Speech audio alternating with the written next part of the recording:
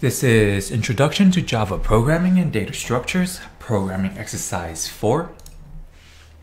And in this exercise, we're going to print a table. We're going to write a program that displays the following table. So we have here a squared, a cubed. So a will be the integer, and then a squared will be the integer squared, a cube will be the integer cube. Same go with 1, 2, 3, and 4. So right here, 2 to the second power is 4, 2 to the third power is 8. Alright, so how are we going to do this? Well, in Java, there are methods that can square and cube a number for us. But since we haven't learned how to do that yet in this chapter, we'll just write the characters and numbers and print them out on their respective lines. So this is very similar to the previous exercise, and I'm going to actually make this video real quick. Just so you could see how this is done, but since we have done this quite a few times, this should be more of a practice for you just to review what we've learned so far. Alright, so why don't we get straight to it? We're going to jump into our program exercise, go to our package, create our Java class, give our Java class a name, and let's see, I believe it was called print a table. Alright, we're going to document our exercise so we could remember it when we go back to it. Alright, and we're going to write this inside a class. We're going to create a main class, public static void main, click enter, and we have our main method, and it is pretty simple.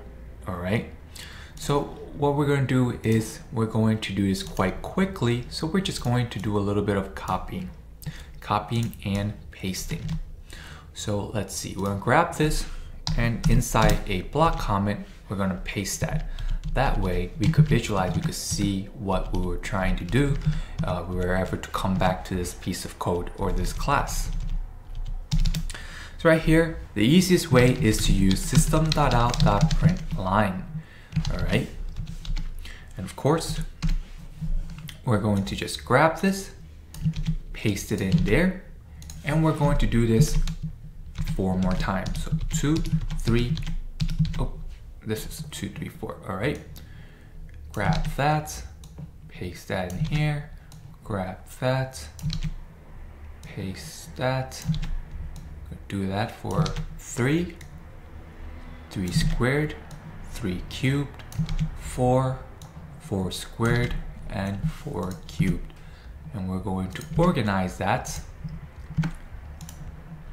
with something like this. Now, I actually want to do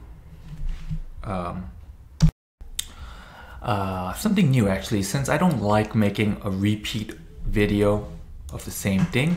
How about we add one thing new to this? We will add using the /t escape sequence.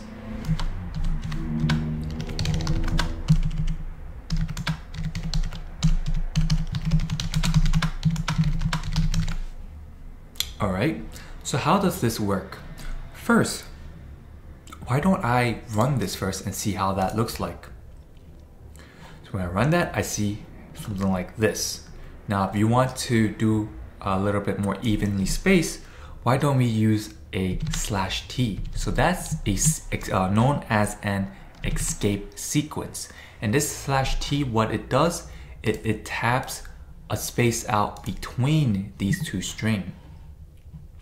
So right now, this right here doesn't look as good, so why don't we put 2 /t? Yes, you could do that. You could put as many /t as you want together.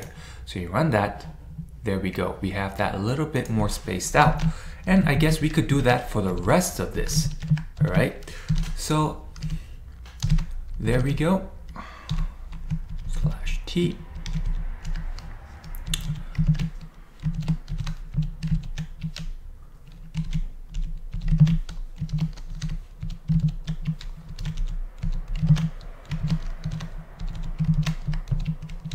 And Then let's run that and let's see how that looks like. And voila, here we go. So if you want to space it out without just clicking a whole bunch of white space, right, and space it out like that, you could use the /t escape sequence and make it look a little bit nicer, a little bit more organized, a little bit more properly spaced out. So I guess I should have added that to one of my slides, but I guess no biggie. Explaining here works just fine too, all right? So that will be what we could catch on this exercise, using the /t escape sequence to nicely organize your little table right here. And that will be it for this video.